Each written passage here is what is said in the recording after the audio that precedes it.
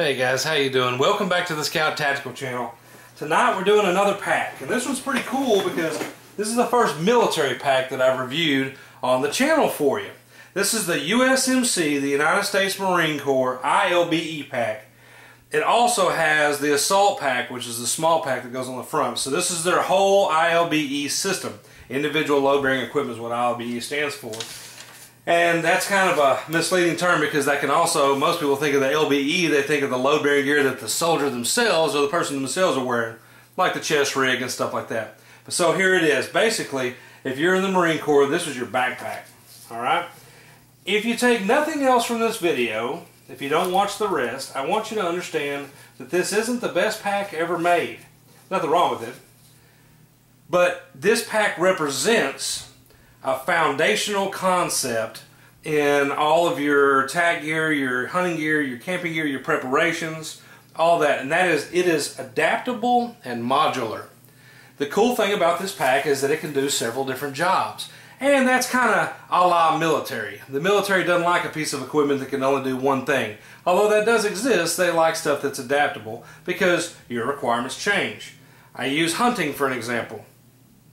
Because more people can relate than a tactical operation. So on hunting, you may be doing a hunt where a whitetail hunt where you do it one way. You may be doing a big game elk hunt where you're walking for forever in western U.S., something like that.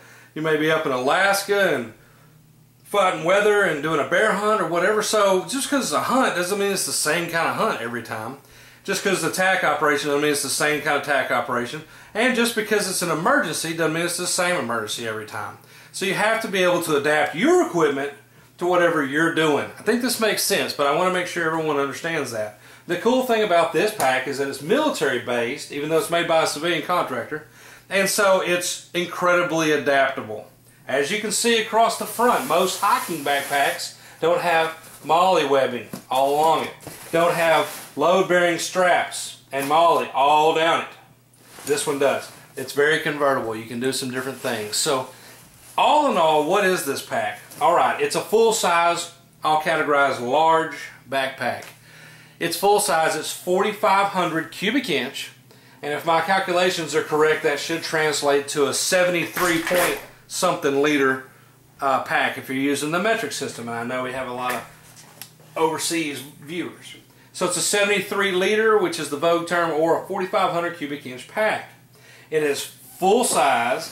It has the traditional super padded straps with sternum strap. It has the awesome, very padded and ventilated back pad. Aluminum runners all the way through it to keep it rigid. An extremely padded waist belt with standard type buckle, very adjustable. Matter of fact, I think they say it goes out to a 60-inch waist. That's crazy. I've never seen a soldier with that big a waist. But anyway, it's very adaptable. And the hip belt is removable. You pull this, pull the hip belt off, and you can flip it, which is unique, so that the hip belt can wrap around the pack, and in a load situation where you're stacking a bunch of these up, now the hip belt isn't sitting like this, which it would on most packs. It can flip on the inside. Or you can change this out for different sizes. So, you've seen the Kelty Eagle 128. Everybody seems to like that pack. But I will admit, I'll be the first to admit, especially on a policeman's salary, that that pack is outrageously expensive. Like I said, I got mine $309 from US Cav, but most of the time they're $450. That's a lot. This pack, how much does it cost? Well, I thought I'd show you a more affordable option. You have a large capacity pack, and I got this on eBay for $80. That's a considerable savings because the military has gone away from this pack. It didn't live very long. After the Alice packs and stuff came for the Marine Corps came the more commercialized packs that were a little more adaptable. The Alice pack hung around for years through Vietnam and all kinds of stuff. So Arc'teryx is the pack manufacturer who makes regular old hiking packs, actually really good hiking packs. They're making this for the military, but the problem is something on the strap system for the shoulder straps didn't work with the LBE, the load-bearing gear, the load-bearing equipment that the military had adopted for its soldiers. The straps on this interfere with the straps on that, on their, basically their vest carrier and their plate carriers, and the military dropped the pack, asked for a new pack. And now they have a new pack that's out, and it kind of looks like the Kelty. It's made by Eagle Industries, if my research is correct. And again, it's for $400. It looks real modular. It looks a lot like the Kelty 128, the Eagle 128. So these packs are on the market now, and they're cool.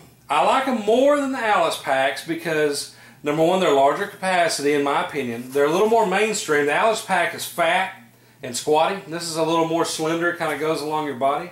And it's really modular with the Alice, with the Molly and Pals webbing versus the Alice system, ALICE, that the old Alice packs used to use. And I have two Alice packs. I do love them, but I like this better. Alright, $75, $80 on eBay, and it included the Assault pack. And it included the hydration bladder carrier. Now we're talking. This pack is adaptable, as I said. It can hold this 3-liter hydration bladder, which can be carried by itself. It has a whole pack system by itself. Okay? Or it can strap on the Assault pack, and the Assault pack is the day pack. Or it goes on the big pack. So this is cool. Now your pack doesn't have to take up cubic inches on the inside and carry a water bladder. It can carry a water bladder in this carrier. So now you're talking 80 bucks, and again, I've seen them up to 150 on eBay, but shop around, wait a few days, watch them come and go. Buy them while you can, but this is a neat system. So for this, the day pack, which is 1,500 cubic inches, and the hydration carrier, which holds up to a 3-liter reservoir, 80 bucks, maybe 100 bucks, depending on the deal you find. Excellent value. Now the way the water carrier goes on the front, again, everything's adaptable, is it's already built in. You pull this pocket becomes loose. All right. You pull out the sleeve. Your carrier goes right in here in this pocket. This goes forward, it connects to this buckle, which is already on the pack, and it holds it in there. As a side note, if you don't want to run the water carrier, this is also an excellent flap to stuff a big jacket or what have you, and it'll be held securely. It has a strap on the side which goes to this. It has a strap on this side with a buckle that goes to this, if you can see what I'm talking about, so that it holds the top out, it holds the top up. So that's how that works. As I said, pretty well thought out bag. It has a fundamental flaw, and I'll get to that later. But all in all, I got to give this bag, we'll say, an 8 out of 10. Okay, so you fold this little guy back in here.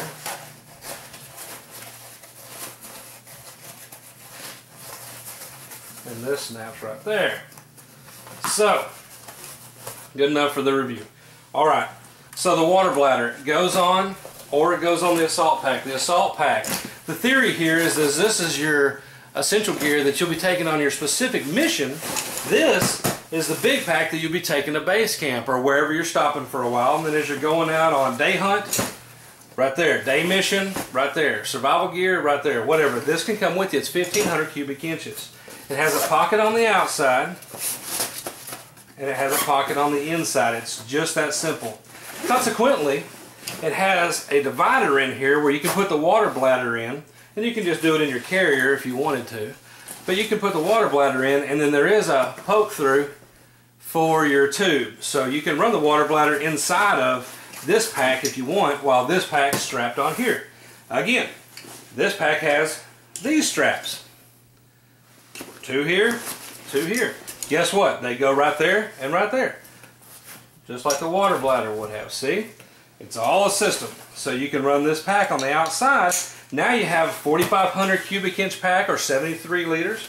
And if you put this on the outside, which is 1,500 more, you have a 6,000 cubic inch pack, or I believe that comes out to 98 liters. Consequently, on this pack, it does have a hard, not a hard, but a semi-rigid back plate. It's a heavy, stiff foam of some side with a poly sheet underneath is what it feels like. And it does have a belt, a waistband, pardon me, with a buckle that replaces on the big pack, I noticed, which could be cool if it breaks. But it isn't a padded belt, but how much weight are you really going to have in a 1,500 cubic inch pack? As it all came out, I liked the vendor. He sold me good stuff. it still had Iraq dust on it. I had to wash it all off, but no big deal. But this pack, the Assault pack, is in a lot worse shape. You can see by the frayed straps and stuff than the main pack. My main pack actually came in excellent shape, no real problems to speak of. So you have the pack, it has the convertible thing on the outside. On the side are load-bearing lashing straps, 4 of them, and a big pocket at the bottom. You're probably looking at that pocket thinking, man, that's bigger than a water bottle, and you're right, because it's designed for a mortar. And these strap the mortar round to the side of the pack. But what else can you do with these? Whatever you want. This can strap a rifle on the side, a heavier rifle, maybe a precision rifle, a sniper rifle, something like that. Your hunting rifle. It can strap on a bow, if you're a bow hunter, which I am. And I'm a rifle hunter, but you can take a bow on the side. It has molly webbing, so you can put on the sustainment pouches or the side pouches with all your gear in there. It's pretty convertible. You can actually grow this pack above 6,000 cubic inches because you can put stuff on the molly webbing. It's basically one huge tube. Nothing else. One huge tube. It has a lid that is convertible. The lid, I mean removable, not convertible, pardon me. Can't speak. It has molly webbing on the top. You can put mag pouches up here, which I think is how the Marine Corps designed it. That way you have over your shoulder quick access to magazines. Super huge pulls. You'll see on the whole pack, everything is militarized. So the zippers are ridiculously big. The pulls are really huge and rubberized handles. And that's cool. That just adds the durability. It does give it a little more weight, but give me a better zipper, I'll take the weight. No problem. Inside, you'll see 4 straps take this off. It should be a 5th, but mine came cut. Some Marine didn't like the 5th one, which buckles right there, and my lid just has 4. So the lid has the pouch on the top for the molly, and it has the pouch inside, so you can put a lot of gear in here. Inside, I've just got a pillow and a full-length shooting mat from Midway, just to show you the length on that thing. It'll really take quite a load. As a matter of fact, it'll take an AR broken down, it'll take all kinds of stuff, and there you see the USMC logo sewn into that, which is cool. So it's just one tube all the way down. There is a divider in there, it's a cloth one, that's same material that comes out. If I didn't mention this, this is that USMC digital Marpat camo, Marpat, M-A-R-P-A-T. There is an optional radio pouch that kind of buckles in, the buckles are in there, and it goes right about there, and it takes a big military style radio unit, has the holes for the antenna to come out both sides. So it can take the radio. I don't have the radio pouch, so a lot of these come with them on eBay and Gunbroker, but I didn't need it, so I didn't purchase a second one. The fundamental flaw of this is it's one tube, in my opinion. I like the pack. I really do. I forgot to mention it has side zips, in case you're wondering that. Let's see where they are. There's one right there. So there's your huge pull, as mentioned, right? Rubberized handle, huge monster zipper. It goes all the way down. And you can get your stuff on the side. Over here, lo and behold, double zippers. You can get your stuff on the side. So you can get in this pack from the side. But my problem is it's one tube, and I don't like that.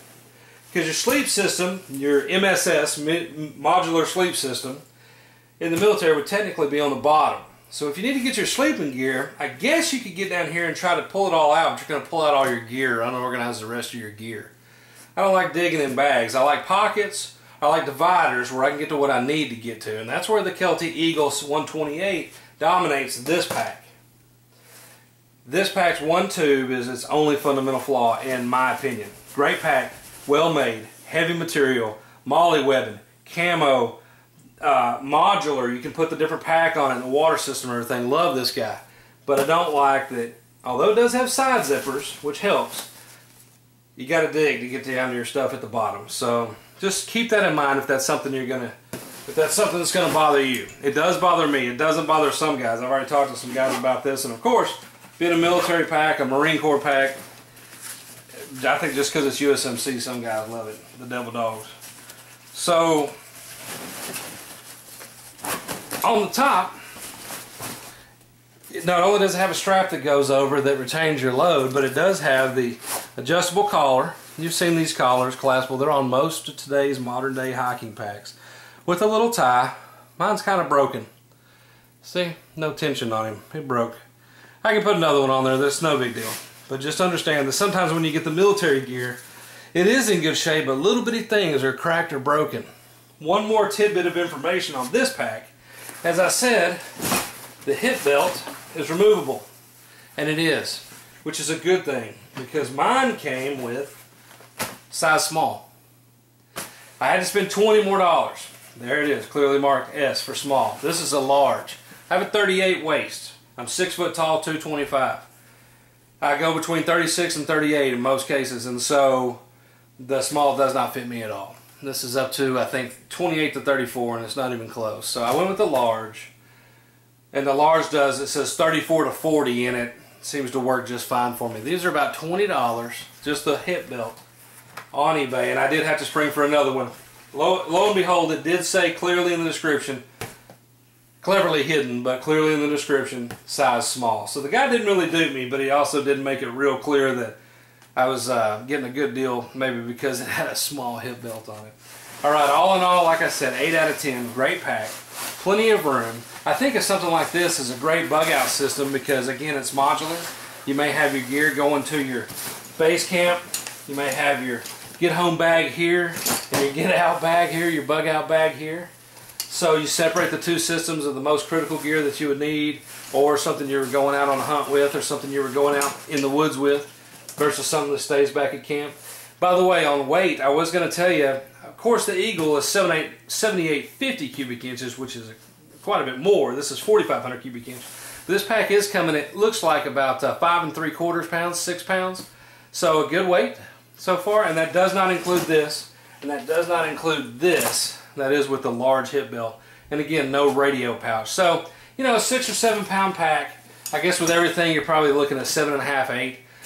Substantially less than the 11 3/4 pounds that the Kelty Eagle 128 weighs, but $80 versus $450, no brainer, right? Totally simple. Alright guys, that's the review for tonight. I appreciate your views. I ask you to keep going. We've broken well over 100 subscribers now. We're well over 8,000 views. We're 2 months into the project.